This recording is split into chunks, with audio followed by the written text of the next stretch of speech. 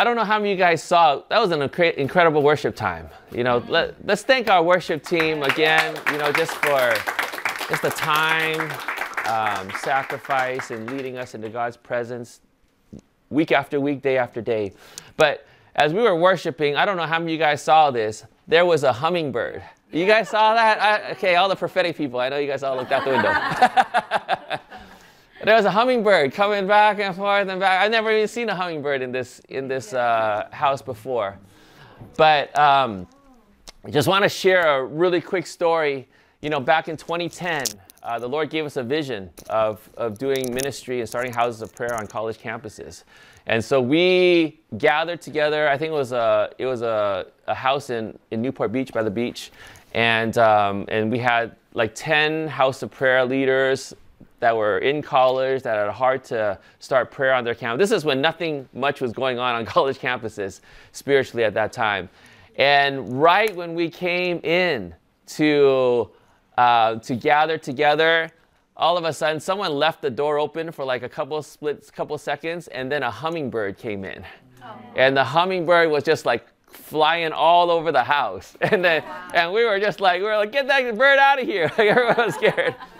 But then, you know, it just became very peaceful, and it's just kind of like hovering over, you know, one area. And the Lord spoke to us and says, you know, don't like let the hummingbird go. Like, you know, I'm speaking to you through the hummingbird. And I remember we've gone back to this several times since 2010, but we looked at what a hummingbird means. And it means three things. It means to be tireless in pursuit.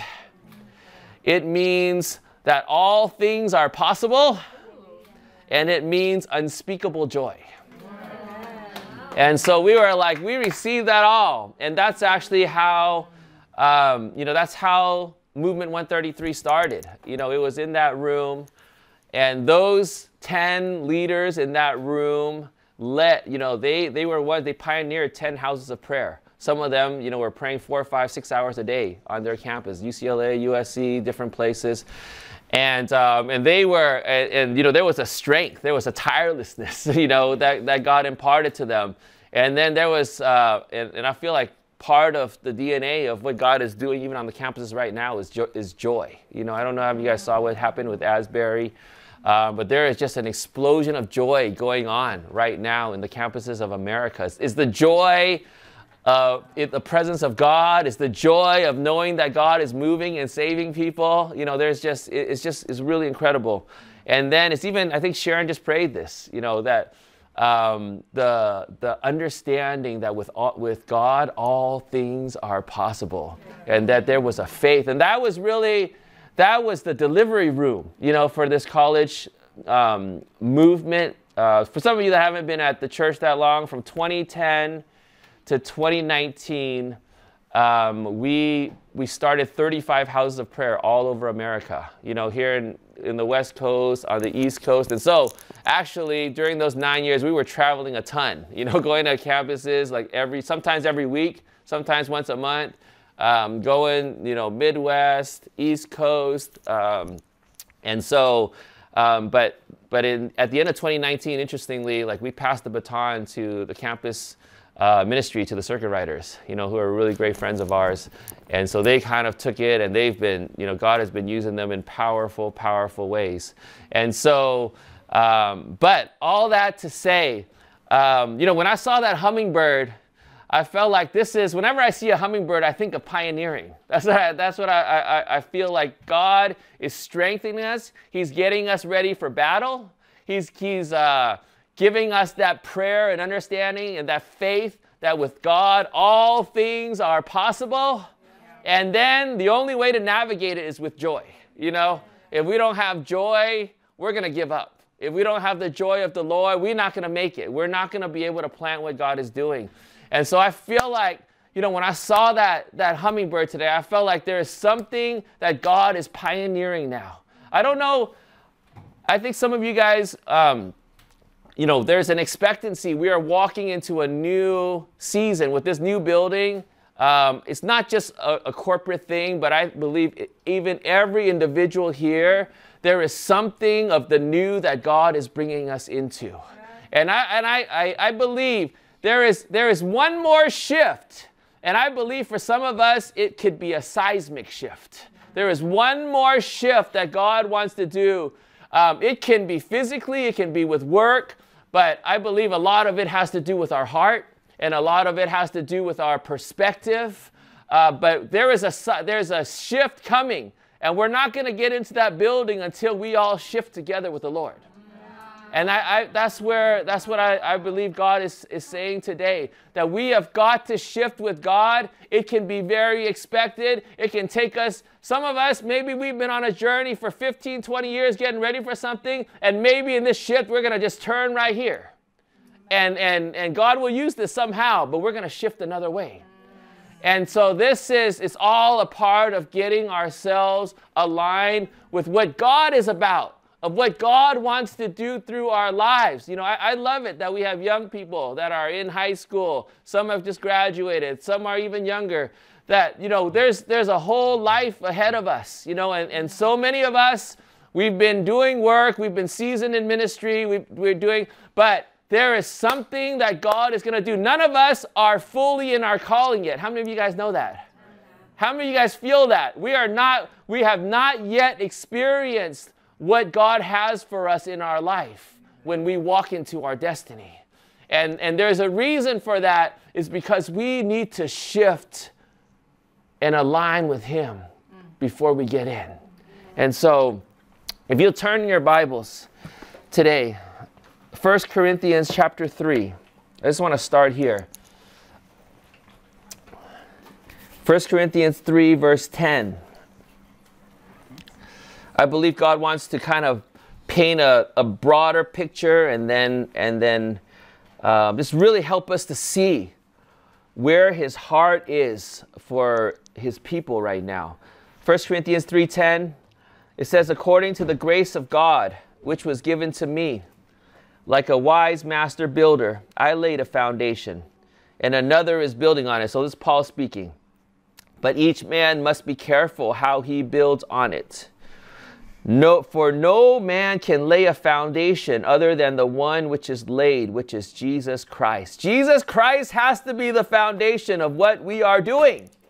Of everything that we're doing, of this new season, Jesus Christ has to be the foundation. And then verse 12 says, now if any man builds on the foundation with gold, silver, precious stones, wood, hay, straw, each man's work will become evident, for the day will show it, because it is to be revealed with fire, and the fire itself will test the quality of each man's work. If any man's work which he has built on it remains, he will receive a reward.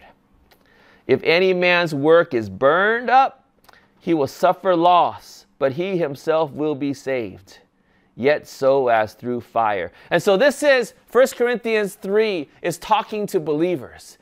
I believe it's even talking to seasoned believers.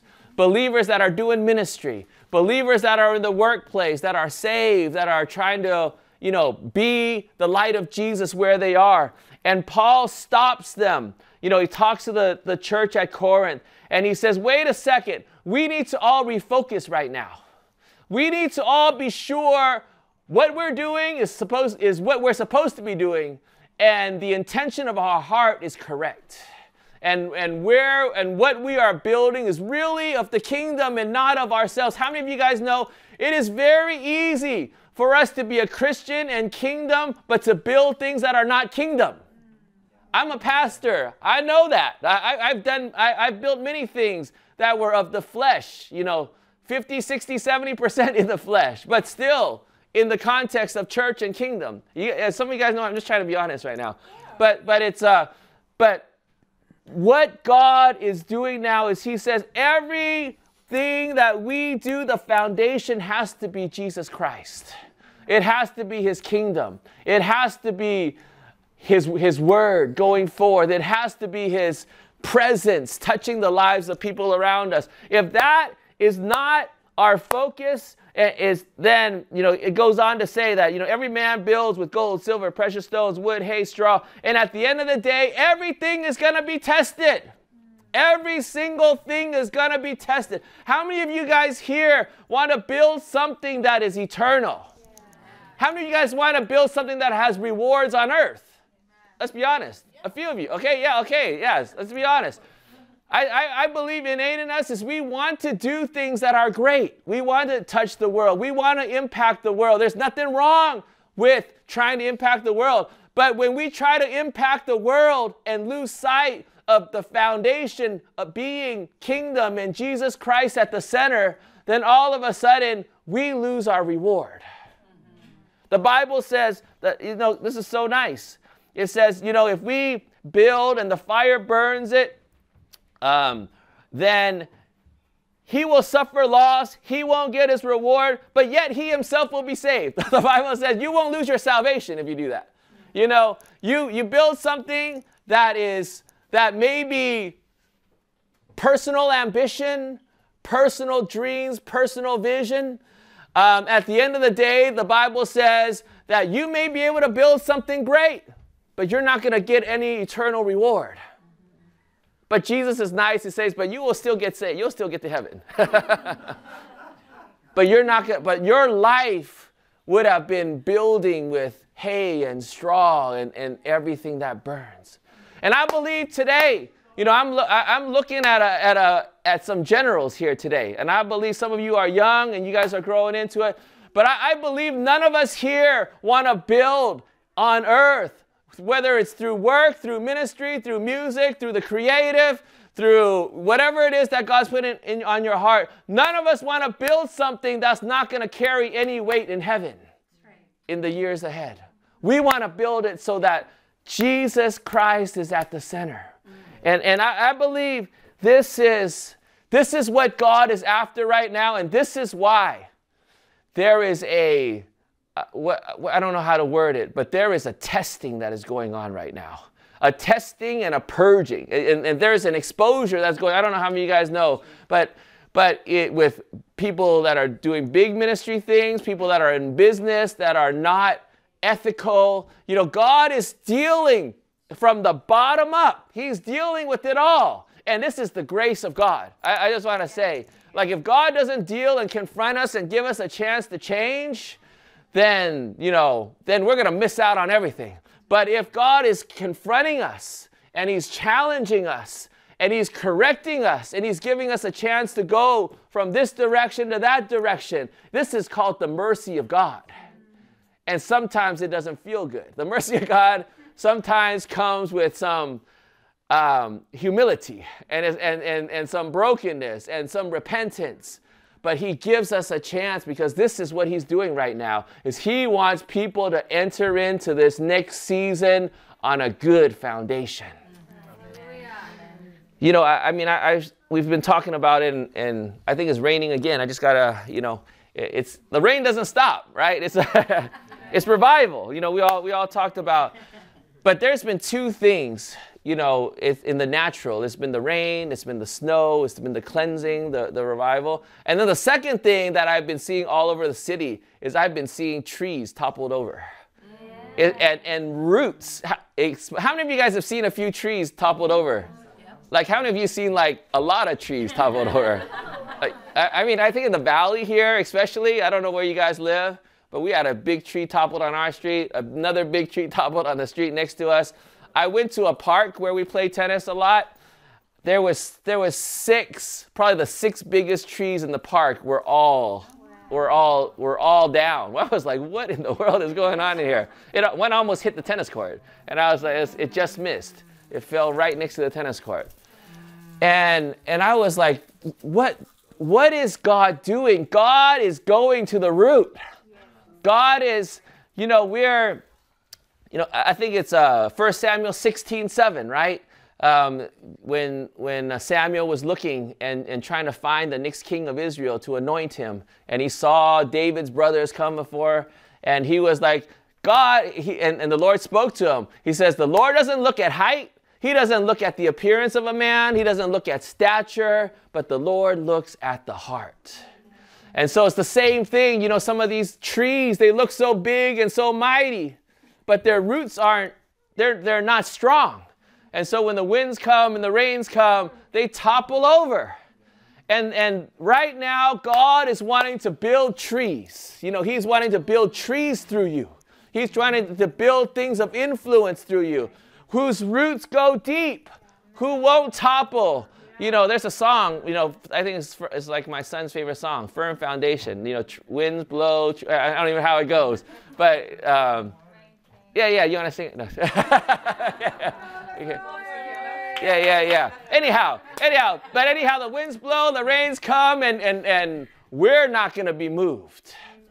Because this is what God is doing. I want us today, you know, even as we're getting into the Word, to just take inventory of and really focus on what is it that we're doing, and what is it that may not be 100% founded on Jesus Christ. I believe these are the things in God's love and in God's jealousy for what is birthing through you. He wants everything to be lined up correctly. He wants you to do it for the reward, the eternal reward that he wants you to walk into. And so today, this might be our last message here. But before we walk and step into the new building, we want the foundation to be right. And, you know, one more quick story. You know, it was for 9 years, the last 9 years, we've had a summer program called Launch Discipleship School. We haven't had one since 2020, but we had 9 prior to 2020. And one of the very first years, I can't even remember if it was 2012, 2013, or what. It was the first day of launch. We had like 35 students. We were all excited. I was going to go early, like 2 hours to pray and, you know, and get ready for launch. And I was driving up Los Feliz.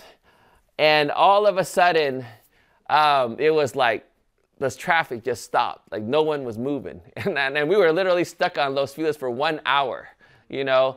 And so we're like, what is going on? But what happened was there was a huge tree off of Los Feliz, right by Griffith Park, that had completely fallen over. And then this whole big root system was laying right on the side of the road. And when I was driving in for that first day of launch, the Lord kept speaking to me, this school is about the root system. It's about the healing, you know, it's about deliverance. It's about getting people set free. And in order for us to really walk into what God has called us to, we have to become healthy. You know, we can't be offended. We have to release forgiveness. We need to deal with trauma. We need to deal with strongholds of the enemy. We need to deal with those little rabbit trails that the enemy comes in again and again and again, you know, to tempt us and cause us to fall. And so, you know, from day one of when launch started, we were like, God is in the business of dealing with our roots. And if I could just give you a little advertisement, this coming summer, we're restarting launch. It's gonna be, yeah, we're super duper excited. Let me see. It's gonna be June the 19th. It's gonna start. And it's going to go till July 16th. We did it for 6 weeks before. Now we've cut it to 4 because 6 weeks was intense. and it also took everybody's summer. This one's only going to take a month of your summer. But it's been life-changing. We've graduated almost 300 people from launch, you know, over the last 9 years. And some of them are doing major ministry. Some of them are doing incredible things in the marketplace, in arts and entertainment, in music. Some of them are winning Grammys. Some of them, I mean, it's just, it literally has been a launch into their destiny. Yeah. So I want to encourage you, if you guys are serious about really getting our roots healed, whole, you know, and just having an amazing time with a company of people that love Jesus and want to walk out their calling. June 19th to July 16th. And, oh yeah, and it's also, we've also made this 1 month discipleship a prerequisite to go to Thailand, Nepal, Philippines. We're going to go to Pia's place.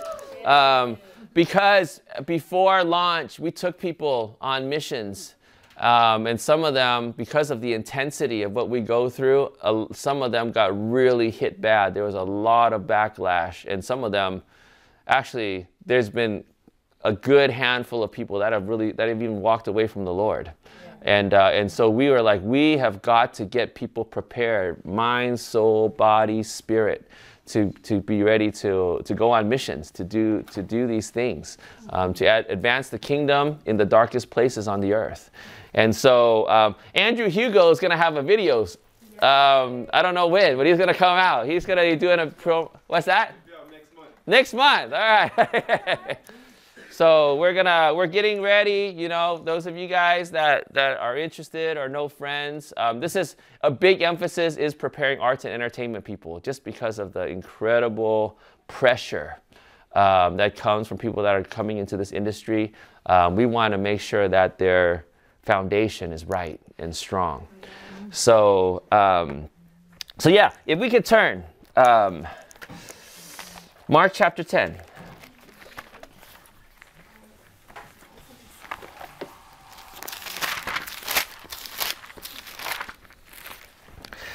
Verse 28, and we're going to camp out here, you know, for a little bit.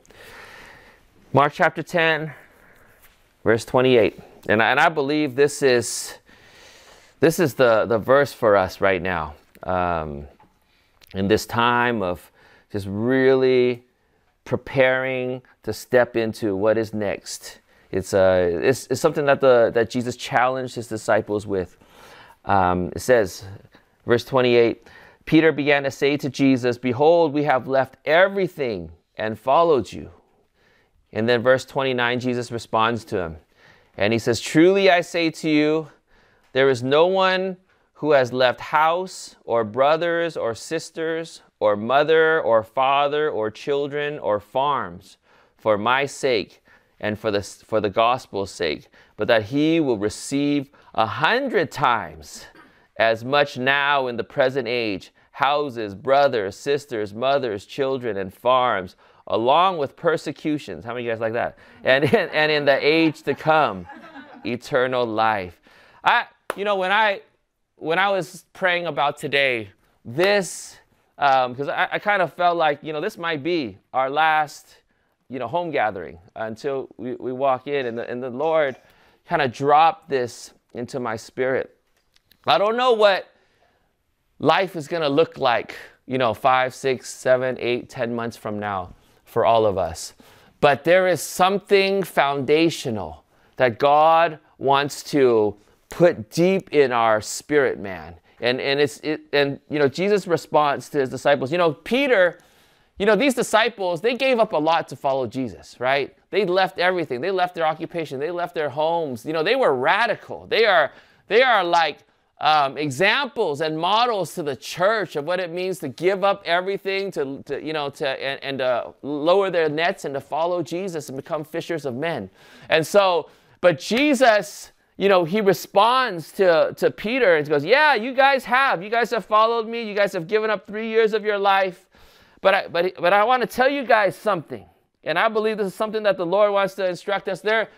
That's why I think in this group, there are people that have laid down everything to follow Jesus. Some of you guys, you know, God is using in incredible ways, you know, wherever you are, and God has placed vision in your heart. And, but here Jesus says, he says, "Truly I say to you, there is no one who has left home, brother, sister, mother, father, children, or farms for my sake and for the gospel's sake, but that he will receive 100 times as much now in the present age." And so I just want to say something, that how many of you guys want to see 100-fold return in your life? This is not like twofold, 100%, 200%. This is a 100-fold return. And the Bible says it, and this probably shocked a lot of the people that heard this. They were like, unless you leave home, you know, that's kind of like your comfort. You know, that's kind of like your peace, your sustenance. Unless you leave brother and sister, which is your contemporaries, your fellow folks, your peers, unless you leave father or mother, and unless you leave farms, which is really like your sustenance, your what's creating wealth, money, that for my sake and for the gospel's sake, this is what's required. It's like some of the things that are the most important to you, you're going to have to learn how to leave it all at the altar so that I can give you something even better.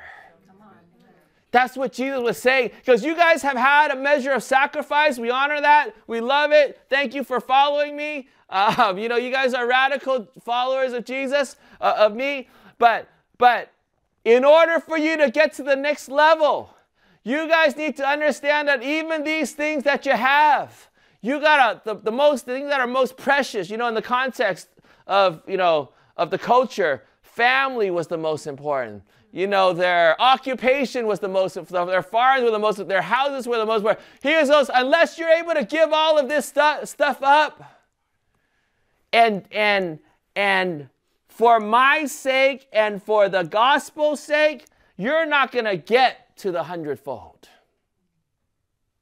How many of you guys a little scared to hear about that?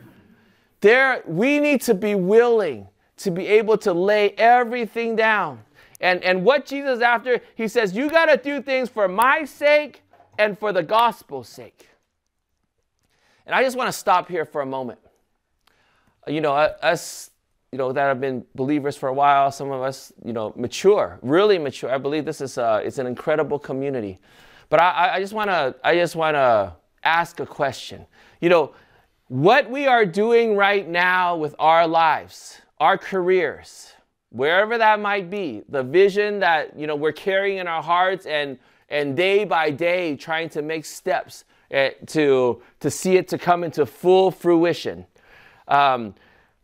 How much percent of that are we doing for the sake of Jesus? I just want to think about that. How much of this are we doing for, it's like this project that I am on, it is for you, Lord. It is for your kingdom. It is for people to know you. It is for the going forth of the gospel. I just want to be truthful, and we're not asking for answers today. But I believe God is He wants to bring that question to us. Like, what of what we are carrying is hay and straw and stubble that can be burned. This can be what we're in, or it can be our heart's motivation towards it, or it can be our drive, our push, and our strength. How much of this is yielded to the Lord, unto the Lord, for the kingdom of the Lord. That is, I believe everything that we do needs to be tested. In this day, I just want to share kind of a story. Like in 2006, some of you guys know this, but I love food, and I think if you're at this food, who loves food here? How many of you really love food? Yes, sir. And how many really, really, really love food? Okay, yeah, Nary West got two hands up. Okay, it's a prerequisite to be in this community. If you don't love food, I don't know. I don't know if this is the place for you. No, just kidding. But we love food. When we travel, we used to travel a lot. We don't travel as much now because God has just hunkered down, in Hollywood and just what God's doing in this new season. But we go on vacations and we go, where's the best food at? We find out the cities. It doesn't matter where it is. If it's in Europe, if it's in Asia, we're like, we are going after the food. Okay? That's how I lived, and still do kind of. But it's, I began to get convicted that this is, it's kind of, let me finish the story, okay?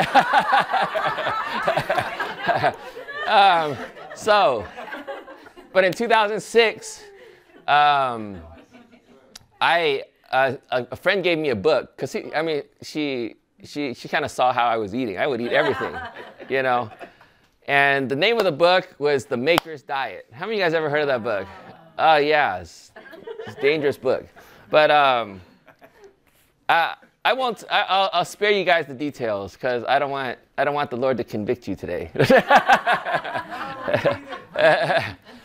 But anyhow, I read the book. Basically, the premise. Can I share? Is it okay? Yeah. No one's gonna feel offended, right? Okay. And there's no. Yeah. It's not. We're not imposing anything on you. Everyone has a choice. But this story was basically about a young man. I mean, not a young man. He was probably in his 30s and 40s. He, when I saw the picture of him in the book, he looked like he just come back from a concentration camp. He was like 90 pounds, skin and bones, and he had a disease that no one could figure out what was wrong with him. So he went to every doctor, every nutritionist. They all tried to help him. They gave him medicine, shots, kept him in the hospital, and nothing worked. It was years. And the last doctor that he saw, he basically told him, he says, you know what, we don't know what's wrong with you. There's nothing that I can do.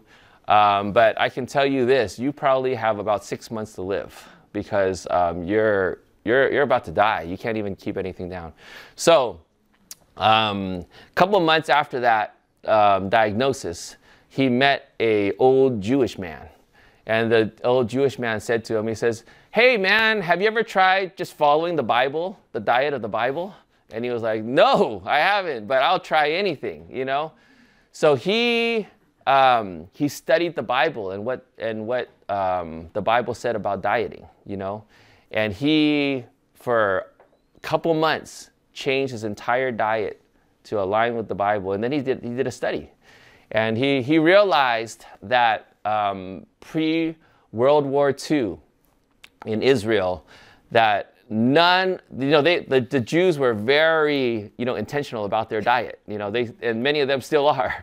And so pre-World War II, when every Jew was keeping the biblical diet, there were 0 instances of cancer, 0 instances of heart disease. And then also there have been times when there was a bubonic plague where 60 to 70% of all the neighboring nations around Israel, 60-70% of their population died. And not one person in Israel caught the plague. And the Lord began to speak to him and said, it's because of their diet. They became immune to sickness, to virus, to disease. And so post-World War II, a lot of Israel began to adopt the Western diet. And now the percentages of heart disease, cancer are very similar to the Western world now. And so all that to say, after I read that book, the Lord convicted me, not just about what I was eating, but he was like, there are things that I want to do in your life, and you need to stay healthy.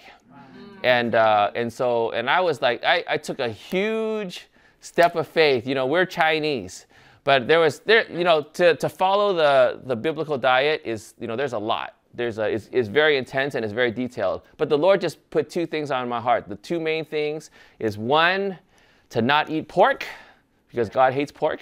Okay, he hates. He does. The Bible says it. Okay. Once again, no condemnation. And then the second thing is that. So can I go a little deeper? Yeah. So the kind of the theology of food is that you eat what the animals and things eat. You basically take in what they take in. So pigs, they're like cannibals. They eat one another. They eat of the junk on the ground, the waste of the ground. Let me just say that. Yeah. And so when you're eating pork, you're actually not just eating the pork, but you're eating all the junk that that is in their body. Yeah. That's the theory of it. And then the other thing is shellfish. They do exactly the same thing that pigs do on the earth. They go and they bottom feed all the waste of the water. And so when you're eating things like shrimp and lobster. And, you know, it's basically the theory of dieting is you're not just eating that good tasting stuff, but you're eating everything that they're ingesting into their bodies. So I'm done with it now, okay? But anyhow, after reading that, the Lord just spoke to me and says, you need to be healthy. You know, I think I was like 33 years old at that time. And says, I need you to stay healthy. And so I cut out shellfish, just like cut it out. And then I just cut out pork. And I think there was a wedding banquet. It was a Chinese wedding banquet, like I think about a month later. And I went to the banquet. That's usually the best meal, you know, that you have, you know, 10-course dinner. And I went, and there was one dish that I could eat. And the other 9 were all pork and shellfish. And I was like, this is going to be hard. But, you know, for the last 17 years, you know, I haven't eaten pork. I haven't eaten shellfish. I've told some of you, like I used to get sick, you know, I used to get probably like everyone else, like probably a week or 2 of the year, you'll get sick or you're just not feeling good. For the last 17 years, I haven't gotten sick one time. I'm not sick. During COVID, I wasn't scared. I was like, you know, even at the very beginning, I was going to Costco. I was like, this is not going to touch my body. Like this is a plague, and plagues that won't touch. If you eat well, it's not going to touch me. And so I never got COVID. You know, it's there's some people in our house that are still eating a little bit of pork and we're cutting it out. I mean, most everyone in our house got COVID. I didn't get COVID. Like I was out all over the place. All that to say, where was I going with this? And yeah, but yeah. So now, like even like for me, like even when I'm at meals and like there's like really good looking, you know, shellfish and seafood and stuff there. I'm reminded like God needs me healthy. Like I need to, this is part of my calling is to, you know, not die at 55 years old or whatever, you know, and that I need to be healthy. And so it's like keeping that mindset of, you know, we want to be founded. Everything that we do needs to be founded on Jesus. Everything that we do needs to be for the kingdom. It says for Jesus' sake and for the sake of the gospel. And so I just want to say this, you know, as I believe there's going to be people shifting. In fact, I've already heard of some stories. Like in these next couple weeks, next month, there is going to be a shifting that is going to take place in some of our lives. And we need to remember that God wants it for Jesus' sake. And God wants it for the gospel's sake. Okay? If we are able to make decisions based on those two things, we are going to see the blessing of God. We're going to see farms. We're going to see homes. We're going to see. So what the Bible says is that we're going to have 100 times. We're going to have 100 times more brothers and sisters. 100 times more mothers and fathers. 100 times bigger farms. More blessed. More finances. If we will keep what we are pursuing in line with the kingdom and in line with sharing the gospel through our life. And so, yeah, even in some of the things that we're doing right now, I would say, you know, the projects that you're on, I believe there's a many God projects, sports, educate, whatever it is that God has you on track for. Like we need to focus and say this, how do I offer what I am doing for the kingdom? And what does it look like? It might be, I'm going to look different. I'm going to act different. I'm going to be different. But how do I keep this pure unto the kingdom and for the sake of the gospel? Many of us at work or doing our thing, it's not even going to be so much what we accomplish, but it's the circle of people that come around us that we influence. It could be just the 5-10 people at our desk or the 5-10 people on our team. Like these, if we can keep that front and center in where God is leading us into in these days ahead, I believe we're not just going to align ourselves with the Lord, but we're going to see the hand of God on everything that we do. So, yeah, let's bow our heads.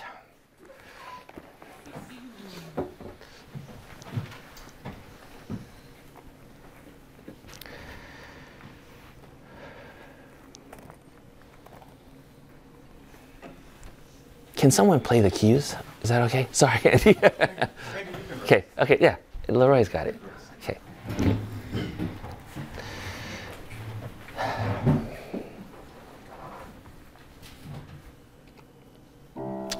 Father, we thank you for this privilege that we have to be living right now in history.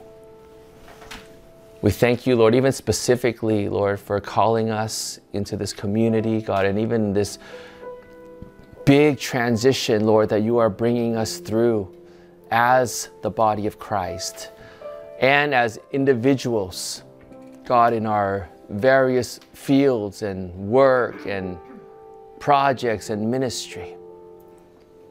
Father, we thank you for where you've brought us. We thank you for what you've taught us.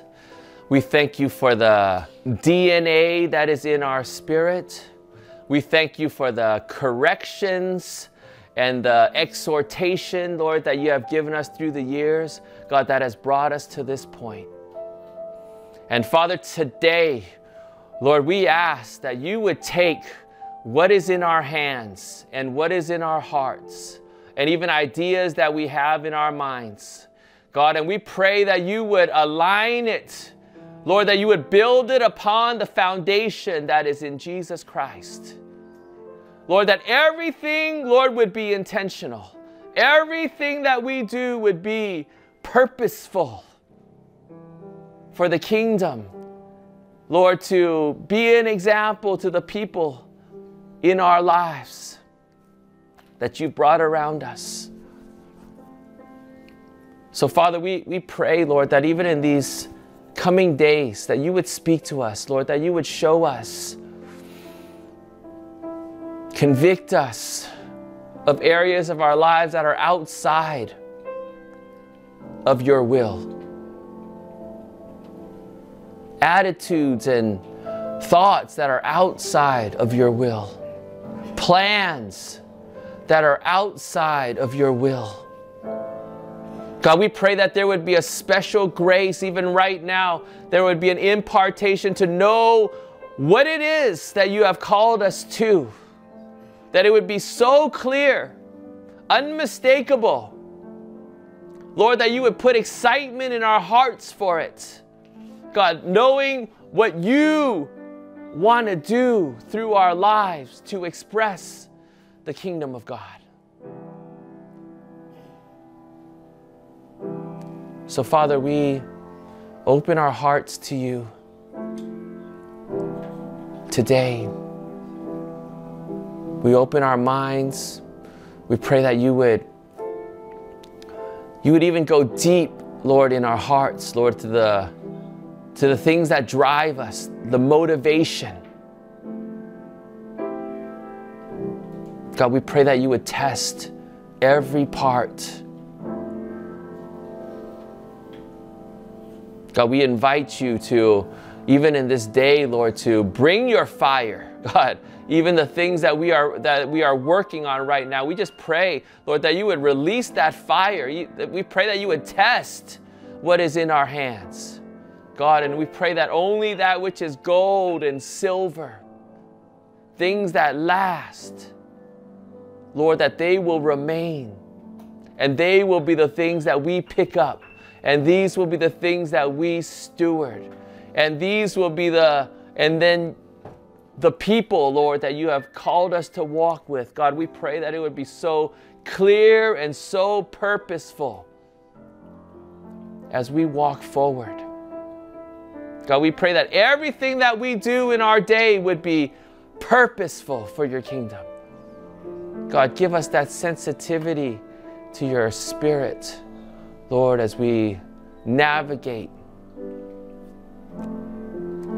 the moments of our days. Yeah, so Holy Spirit, we just welcome you, Lord, to align everything that needs to be aligned right now, God. We pray that if there are shifts that need to take place in our lives, God, we pray that you would show us, Lord, that you would open those doors that you want us to step in, that you would close those doors that are not for us, God, that we would not force anything. We would not try to be anywhere ahead of your time and ahead of your ways. God, only what is of you. God, we follow after you. We trust you. We say that you are our shepherd. Lord, when we follow you, there is peace, there is joy, there is faith, God, and there is also perseverance. So God, we put our lives into the palm of your hands. And we thank you that you are our Father. We thank you that you are all powerful, that you are all knowing, God, and that you choose to lead us. We're so grateful. So Father, we just pray, Lord, whatever happens in this coming days, weeks ahead, even with the church, with the building, God, we pray that you would lead us, that you would prepare us well, prepare us focused for your sake and for the gospel's sake. We pray all these things in Jesus' name. Amen. Amen. Amen.